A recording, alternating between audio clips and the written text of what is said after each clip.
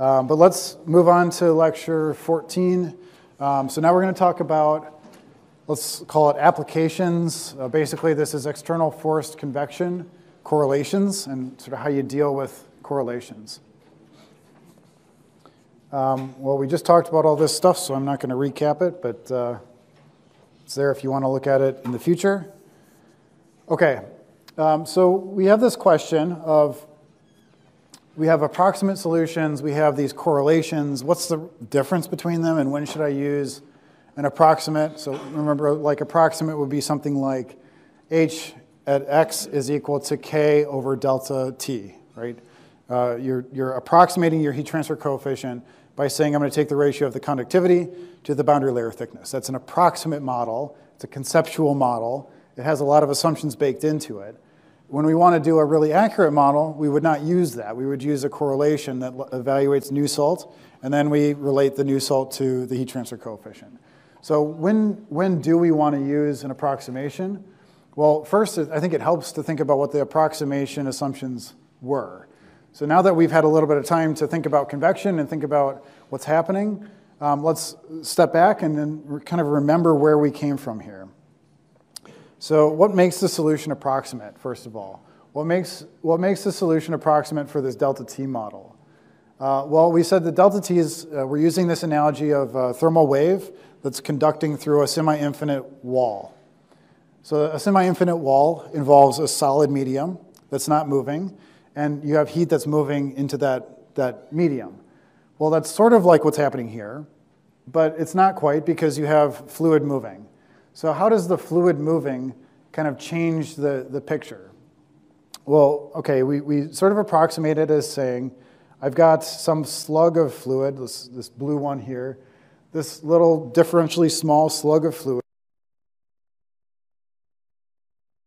that's at a higher temperature. And all of a sudden, you start getting heat that's sort of conducting in.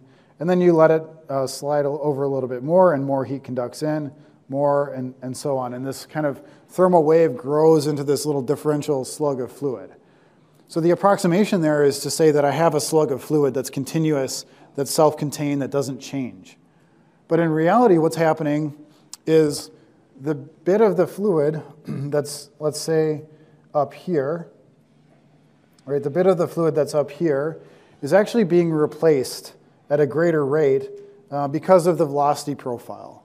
You have this no-slip condition near the wall, and then as you move away, the velocity is higher. So there's this kind of shearing or replacement of the fluid that's taking place. So some of the fluid that is hot or is just gotten a little warm is now replaced by cold fluid. And so that actually affects the heat transfer by enhancing it. You're conducting to something that's colder than it otherwise would have been. So in the end, we find that the net effect of our solution, our approximate solution, is that it underestimates the true heat transfer coefficient. So if you go back and like you use these approximate models and you sort of use it as a bounding case, realize that you're underestimating your heat transfer coefficient. And it's because we're making this approximation that the fluid is basically a self-contained thing that just moves along. Okay, so all of this in mind, the correlation is more accurate if it's available for the geometry that you're looking at, if it's within a valid non-dimensional parameter range. So you compute the Reynolds number, the Prandtl number, the Eckert number, and the correlation says, yeah, like you're in the valid range for what we used to develop the correlation in the first place. So it's more accurate then. It's also more accurate if it's properly formulated. So what I mean is, let's say somebody went to the trouble of developing a correlation, but it's for a local heat transfer coefficient. If you want the average, well, okay, the local's not accurate for the average, so you have to like adjust it for that. Or say vice versa, they developed an average, you want the local, it's only accurate under certain conditions. Constant flux, constant temperature, et cetera. So these are things that you have to think about. So you sit down and you kind of look at what's available in terms of correlations, and then you have to make a judgment. Am I better using a correlation, or am I better using an approximate model? Almost always, hopefully, at least in this class, you should be more accurate using correlations that are already available. As you get into real practice, that might change. Okay, so let's talk about how you actually solve convection problems. So I've outlined kind of 5 steps here. These follow from the discussion in the book, so you could read more about this in the book if you're curious. It's a little bit, I don't know, I guess the discussion in the book's a little tedious, so I'm trying to kind of hit the highlights here. So forgive me if we go through it a little fast, but I think, if you're interested in the classification and some of that stuff, you can maybe look at the book. Okay, the things that we need to think about. Let me just blow this up a little bit. So the methodology we need to think about when we're solving convection problems.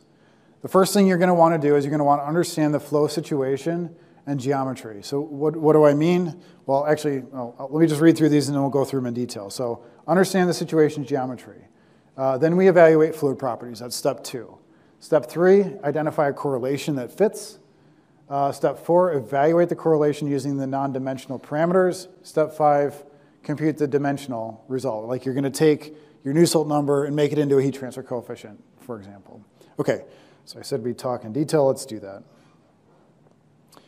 Okay, step 1. So methodology for solving convection problems, understand the flow situation and geometry. So first of all, like what sort of flow situations or flow geometries do we need to think about? Well, there's these sort of categories we can put the problem in. So we could say my flow is internal,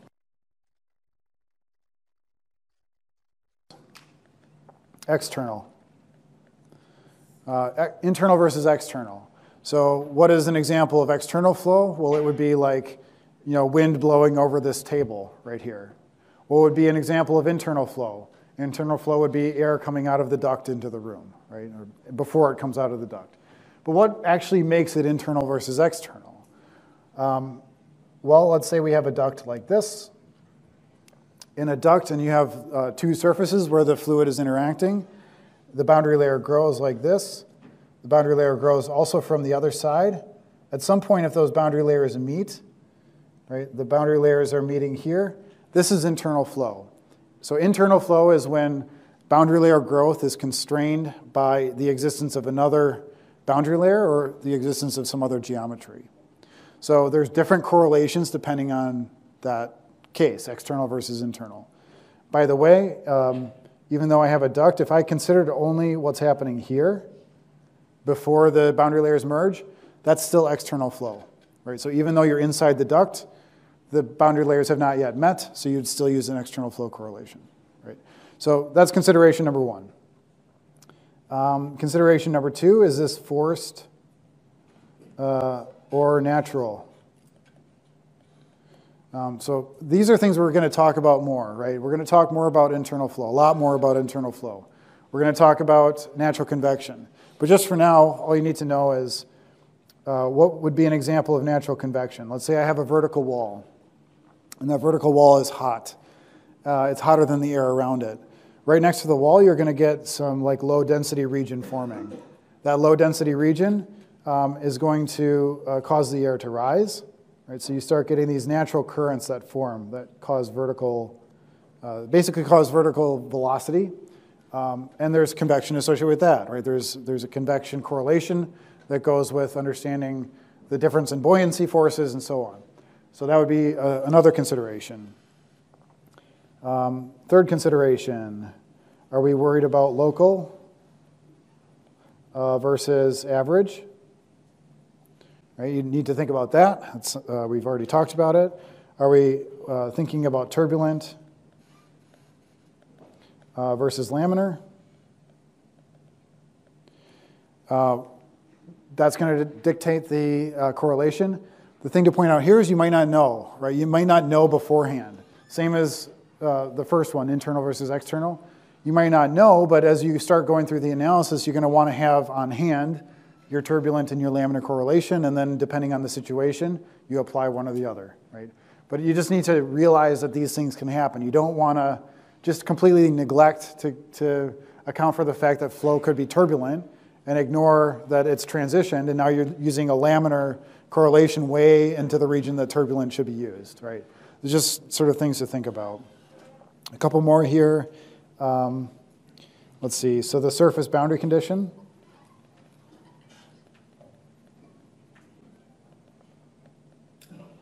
So surface, what I mean here is constant temperature versus constant flux.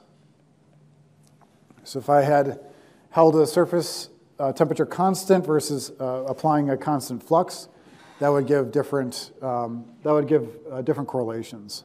Yeah, question? Was the picture for force versus natural an example of force versus natural? This is an example of natural. Right. So you have some wall here, and there's a temperature. We'll call this Ts, and out here this is T infinity. So Ts being greater than T infinity causes lower density fluid right next to the surface, and then that's going to want to rise. Okay. Last thing here would be geometry. So for example, I have an external flat plate, and it looks something like this. And I have flow going over it in this direction. That's one correlation. Well, what if I take that same plate and rotate it 90 degrees, like this?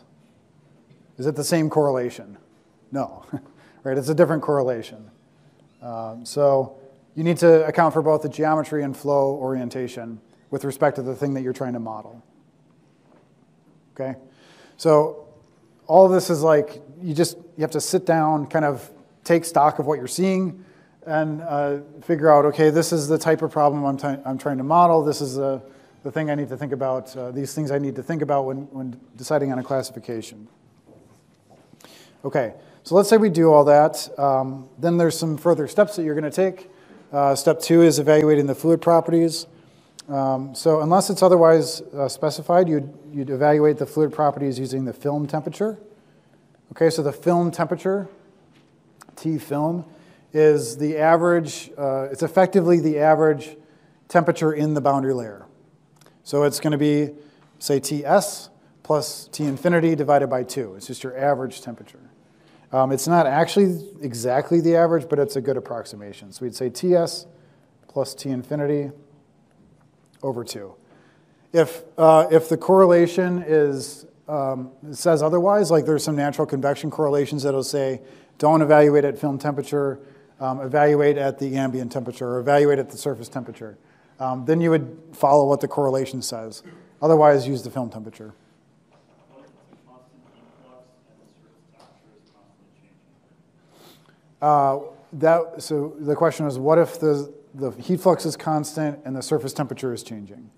In that case, the correlation would be for the constant heat flux, right? And that's like the key consideration there is, when you're applying a constant heat flux, what's happening right at the leading edge is very different than what's happening if you apply a constant temperature. So constant temperature, you are saying I effectively have infinite heat transfer right at the leading edge.